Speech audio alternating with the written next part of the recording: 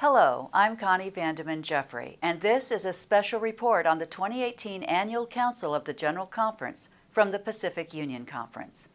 In October of each year, the leadership of the Seventh-day Adventist Church comes together for what is called Annual Council, a chance to accept reports from the officers and the various departments of the church, discuss new strategies, and conduct the business of the church. This year, the meeting was held in Battle Creek, Michigan, and ended on Wednesday afternoon. As the president of one of the union conferences that make up our church globally, Elder Ricardo Graham attends this meeting each year and represents the members of the Pacific Union at the meeting. Over the past year, there has been an ongoing discussion about organizations within the church who don't comply with all the policies of the Seventh-day Adventist Church. The Pacific Union has been drawn into this discussion because of our decision to treat women and men equally in terms of ordination and job opportunity, a practice that we may choose to validate as the local governing organization for the states of Arizona, California, Hawaii, Nevada, and Utah, and because of our fundamental belief number 14, unity in the body of Christ, which includes the phrase, differences between high and low, rich and poor, male and female must not be divisive among us. We are all equal in Christ. Our perceived non-compliance on this matter has become of concern to Elder Ted Wilson and the General Conference. On Sunday, they brought to the voting body a document called Regard for and Practice of General Conference Session and General Conference Executive Committee Actions. This is a controversial and potentially divisive document, and all of Sunday afternoon was spent discussing it. Elder Graham was one of many who spoke against the document in his allotted time of 2 minutes to speak about it. All right, thank you. Mic number 2, Ricardo Graham. Thank you, Mr. Chairman. I intend to vote against the adoption of this policy, and I would encourage all others here to do the same for the following reasons. Number one, there is currently a policy, B95, that deals with noncompliance that has not been enacted. Number two, there is not in the document presented before us a process to give oversight to the General Conference and ADCOM itself. ADCOM is not a representative body. It is an in-house committee, and I do not believe that it speaks for the world church. Three, this process represents the consolidation of power and authority into the hands of a few without accountability to the members of the executive committee. If the document passes, number 4, it empowers and provides a platform for individuals who have any issues with the church to bring accusations against leadership at any level. Finally, Mr. Chairman, my 5th point is that if this is actually placed into action, no one is safe. If they come for me today, they will come for you tomorrow. Finally, I have a quote from Desire of Ages, page 22. The exercise of force is contrary to the principle of God's government. He desires only the service of love, and love cannot be commanded. It cannot be won by force or authority. Only by love is love awakened. Thank you. And by the way, Mr. Chairman, I really admire your beard. Well, I'm only kind of keeping up with you, Ricardo. You may have caught a glimpse of Elder Dan Jackson, president of the North American Division, in line to speak after Ricardo Graham. He urged a no vote, and many of the leaders of the church from Europe and North America and some from the General Conference spoke against the document and also called for a no vote. Inexplicably, delegates from Asia, Australia, India, and South America were entirely silent and did not contribute to the discussion. Well, there were some from Africa and Latin America who spoke advocating a yes vote. When the vote was taken, the document was approved 185 to 124 with 2 abstentions.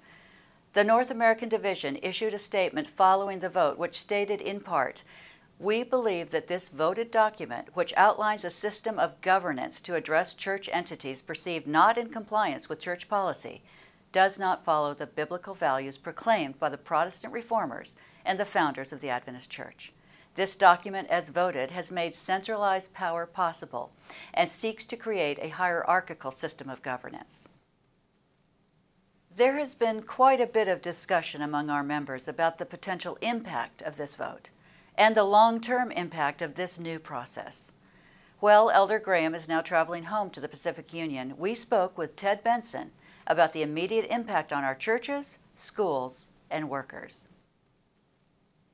I wholeheartedly oppose the process that has been voted. We will be actively monitoring how the process is implemented and anticipate that any and all activity will be through our union executive committee. Our financial functions are being carefully monitored and protected, and we will continue to be good stewards of the resources that our members contribute to the mission, especially tithe. The policies that protect our employees from false accusations and harassment will be strictly observed. Brad Newton, who is the Executive Secretary of the Union and Vice Chair of the Executive Committee, was also able to address some of our concerns. The way that we are organized as a Seventh-day Adventist church is that leadership cannot be changed by any group other than the group that elected them. So the compliance structure that we've been hearing about actually relates only to how that person, and in our case, particularly our union president, relates to the General Conference, particularly the General Conference Committee. The voice and vote or removal from voting and participating with the General Conference Committee or other structures, that can all be done if they choose, but that person, our union president, cannot be removed by a person from office just because they want to do it.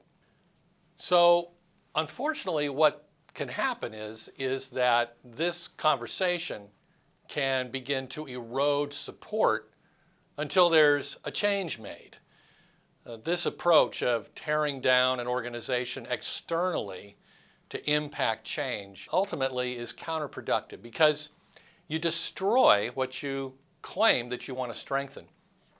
I think the best thing we can all do right now is to have faith in God's guidance and protection, to live honestly, to be fully committed to our faith, to conscientiously object to those things that go against what we believe and know to be true. Like my colleagues, I deeply oppose the process that has been voted. But I full-heartedly support the mission of the church in every way that we can. I love the words, "I will be true." All of us, every member, can demonstrate that we care deeply about the integrity and the moral certainty of a church that reflects those words, "I will be true," to our very highest values and beliefs. On Wednesday, October 17, 2018, the Pacific Union Conference issued a short and powerful statement. The mission of the church is universal, while the ministry of the church is local. We are resolved in our continued commitment to ordain women and men equally. We remain stalwart in support of our churches, schools, conferences, and all of our workers. The Pacific Union Conference affirms and renews our devotion to the unique ministry which Christ has given us.